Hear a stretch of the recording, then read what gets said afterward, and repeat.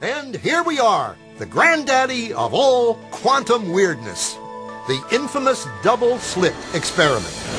To understand this experiment, we first need to see how particles, or little balls of matter, act.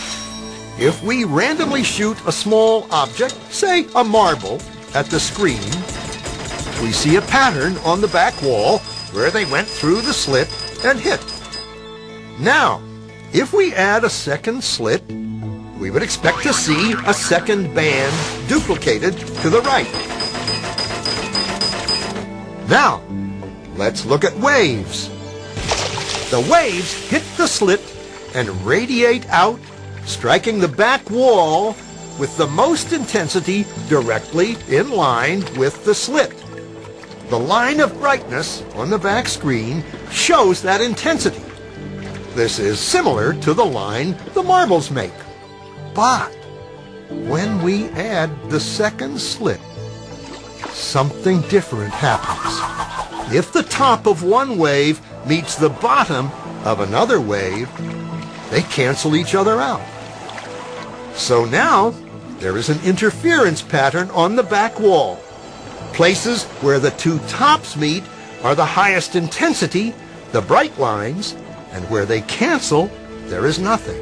So, when we throw things, that is, matter, through two slits, we get this, two bands of hits. And with waves, we get an interference pattern of many bands. Good so far. Now, let's go quantum.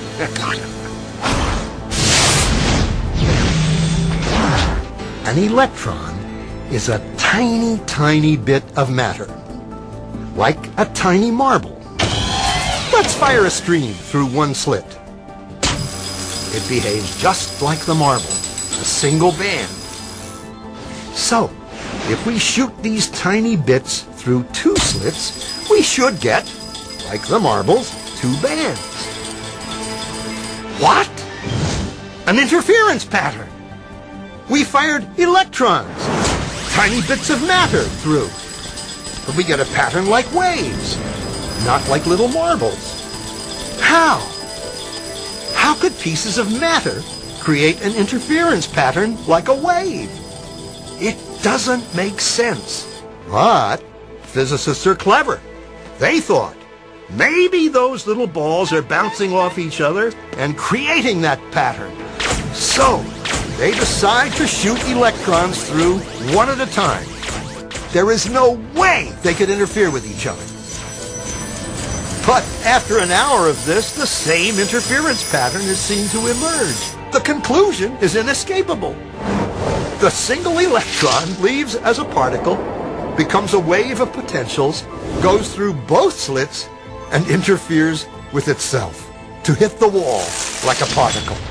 But mathematically, it's even stranger. It goes through both slits, and it goes through neither. And it goes through just one, and it goes through just the other. All of these possibilities are in superposition with each other. But physicists were completely baffled by this. So they decided to peek and see which slit it actually goes through. They put a measuring device by one slit to see which one it went through and let it fly. But the quantum world is far more mysterious than they could have imagined. When they observed, the electron went back to behaving like a little marble. It produced a pattern of two bands, not an interference pattern of many. The very act of measuring or observing which slit it went through meant it only went through one, not both.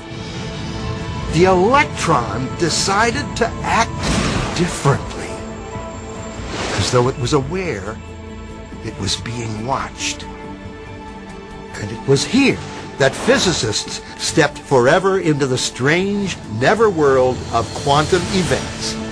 What is matter? Marbles or waves? And waves of what? And what does an observer have to do with any of this? The observer collapsed the wave function simply by observing.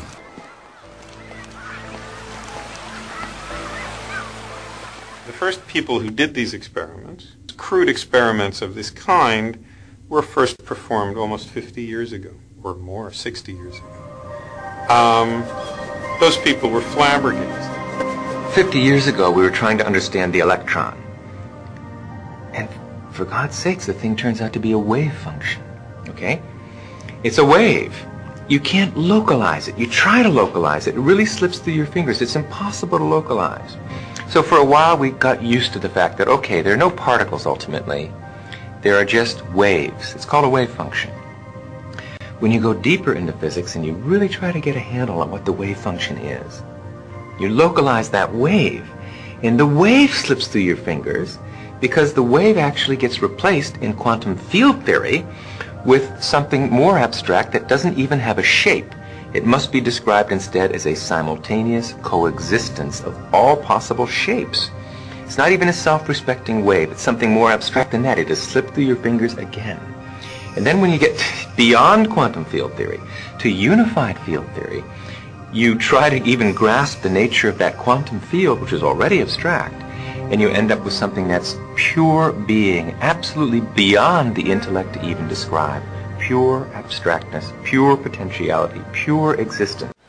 What we find is when you ain't looking, it's like a wave. When you are looking, it's like a particle. When you are not looking, there are waves of possibility. When you are looking, then there are particles of experience. A particle, which we think of as a solid thing, really exists in a so-called superposition, a spread out wave of possible locations. And it's in all of those at once. The instant you check on it, it snaps into just one of those possible positions. Quantum superposition implies that a particle can be in two or more places or states simultaneously. And this is a very bizarre concept and one of the hallmarks of the quantum world.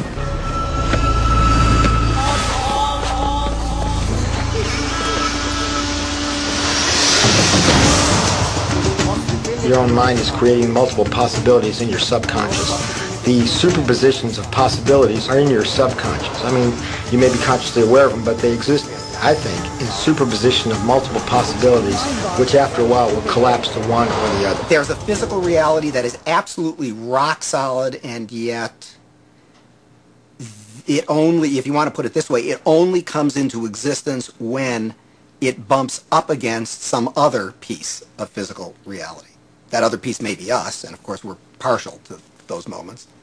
But it doesn't have to be either. It could be just some incidental rock comes flying along and interacts with this fuzzy mass of stuff, and sure enough, it provokes it into a particular state of existence. Project or plan into the future or cast a thought ahead of itself. Nice shot.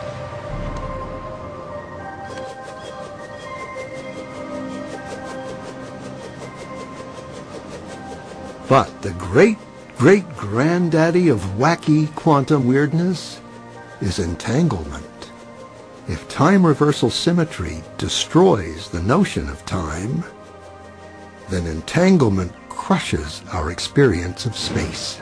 Two objects, two electrons created together, are entangled. Send one to the other side of the universe. Now, do something to one, and the other responds instantly. Instantly. So, either information is traveling infinitely fast, or, in reality, they are still connected. They are entangled. And, since everything was entangled at the moment of the Big Bang, that means everything is still touching. Space is just the construct that gives the illusion that there are separate objects. Are we far enough down the rabbit hole yet?